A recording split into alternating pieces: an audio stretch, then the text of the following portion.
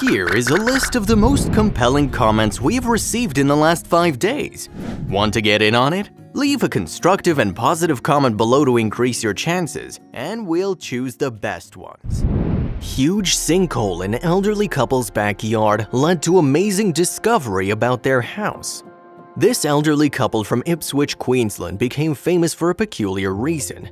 They had been living in their house since the 1990s, but now their place was going to deprive them of their sleep. It all happened when their neighbor told them there was a wide sinkhole filled with water in their backyard. Nevertheless, it wasn't the most bizarre thing that was about to happen. The incident took place in Queensland, Australia, which instantly became the heart of fear when this oddity rose to the scene. Ray and Lynn and McKay, a retired couple, had to deal with sleepless nights while all their neighbors were crowded in front of their house. They moved there in 1991 to settle down and live the rest of their lives in a beautiful suburb in a peaceful atmosphere. The couple indeed loved nature, and it was the main reason they opted for Ipswich. Little did they know that nature's not always kind to their lovers. Ray McKay and Lynn lived alone in their house as their children were out of town. However, they visited them now and then. The couple was amicable and sociable and had good relations with all their neighbors. Lynn loved talking to people and was adored by everyone. However, they would become famous for a completely different reason soon. Soon, the two would find out the truth about the place they'd been living in for so long. It all happened one fine day when a mysterious giant hole appeared in their backyard. It came out of nowhere just overnight. Amazingly, the McKays got to know about it from their neighbors when they knocked on their door. But why did that happen? How did this hole appear? It was evident that the ground first quivered and then it began to collapse. But why? The elderly couple had never imagined that they would have to experience such an odd thing right in front of their home. You see, there was an amazing story behind it. Lynn recalls, 9 o'clock I got a knock on the door and it's the chap from next door. It was hard for the woman to believe in the nonsense her neighbor was talking about. She immediately called her husband and rushed outside to see it with her own eyes. She further stated, "A neighbour came and knocked on the door about 9 o'clock. He said, 'Oh, look at the hole in the backyard.' Oh, it's got bigger and bigger and bigger. It's more frightening than anything." Well, it was just the beginning of the big secret their house was hiding for years.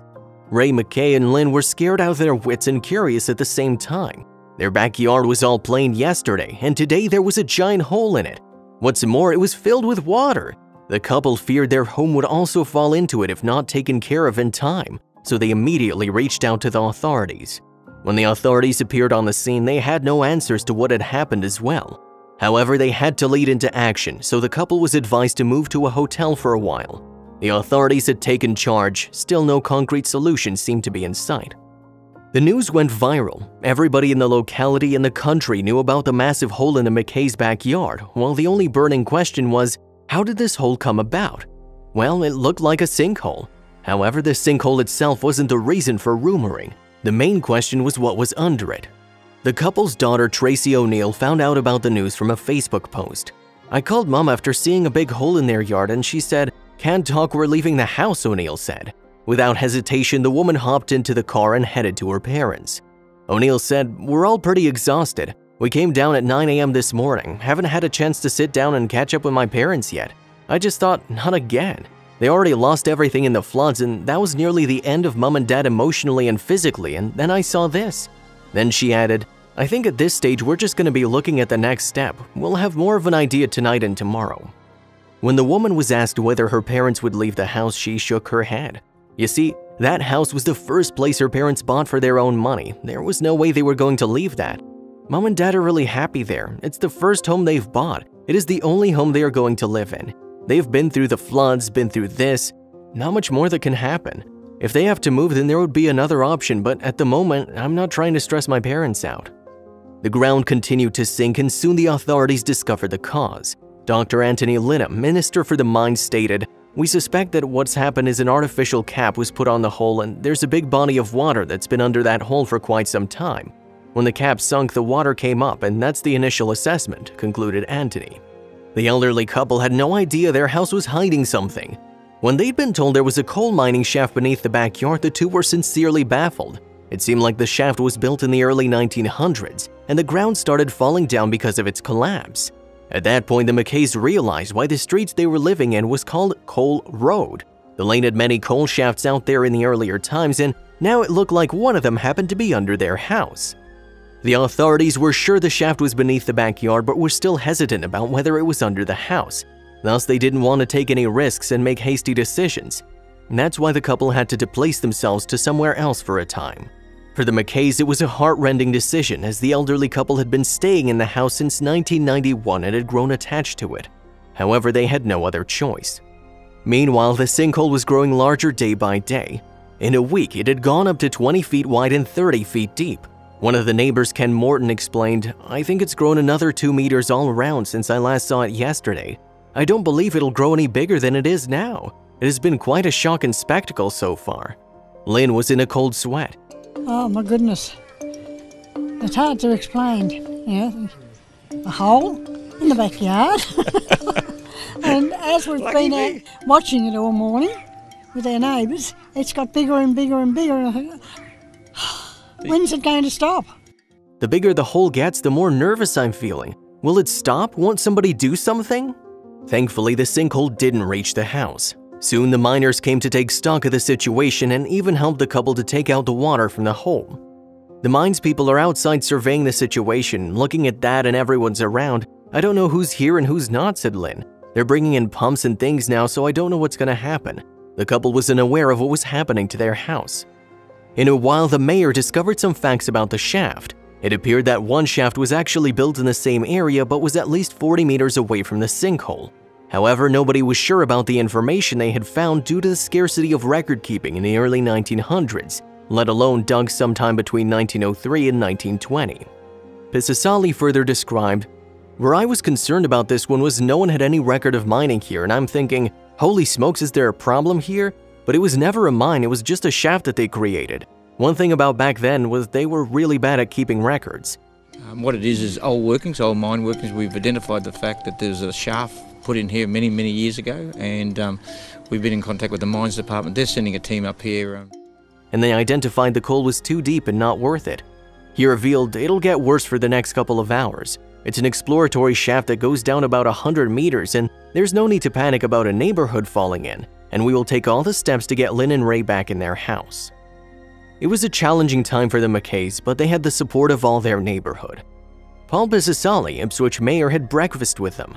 "I had breakfast with them this morning and they're in good spirits, and we just have to make sure the impact of this hole doesn't impact their mental health." The mayor said, "Lynn's biggest asset and worry was the 𝐤𝐤𝐤𝐞 hoist, and that is going to be protected. The suburb has nothing to worry about, everything's safe. The McKays have just drawn the short straw. I'm just pleased it wasn't under their house." What's more, the mayor paid for the couple's stay in the hotel. Even though they had the house insurance, it was far from enough to cover the whole of it. "I've made arrangements for Ray and Lynn McKay to be in hotel accommodation overnight to make sure they have some peace of mind," said Mayor Paul Pisasali. O'Neill said, "Mom's coping a bit better than Dad, and I think he'd rest better sitting in his own chair and watching TV." The family was waiting for the investigation results. Before starting the large-scale investigation, officers separated the house from the rest by fencing it in from all sides. They had to work really fast as the elderly couple couldn't move back into their home until the research was completed. Everyone understood it was a profound and rude shock for Ray and Lynn. They were old and needed to live peacefully in their house instead of withstanding all that hustle and bustle. The team started by pulling the water out of the pool. After that, they had to fill a truck with dirt taken from the hole. While the workers were working at their fastest, the McKays missed their home a lot. "I didn't get any sleep. I was thinking about what was happening at home," Lynn remarked. "They haven't told us if it'll get any bigger, just that they want to pump the water out and fill it with gravel. It could be weeks before it's back to normal. We haven't really been giving a time frame," the woman added. Luckily, in a month, the hole was filled and the McKays were allowed to move back to their sweet home. The couple was over the moon and soon started redecorating their backyard. They were not alone in their struggles to come over their past. All the citizens were there to support them. You may think it was the happy ending to the challenging story, but you'd be wrong. Unfortunately, there was far more. The mayor said, "We know which suburbs have got mines, and if you look at all our planning maps for people buying residential property, everything's safe and it's all recorded now online for everyone to see, and only 1% of Ipswich was ever mined. The mining industry doesn't even exist now. Our highest industry is aerospace and technology, so those days are gone. But history always shows you the past comes back to haunt you occasionally," he added. The funny thing is that the couple found themselves a souvenir of this tragic incident, a piece of wood that was once part of the sinkhole. Ray kept it as a reminder about the bizarre adventure of their lives. Little did they know it wasn't over. The McKays had been living peacefully for 6 months. They had given their garden a beautiful makeover and hoped for their best. However, life prepared them for another challenge, and the ground crumbled again, but this time from the heavy rain. Being more resilient now, the couple still had to suffer a lot of unfortunate events. In 2011, they had to say goodbye to all their belongings due to a flood. You know, seeing all your stuff sweeping away in the water is a devastating experience. Their story touched the hearts of many people, and one of them was the mayor.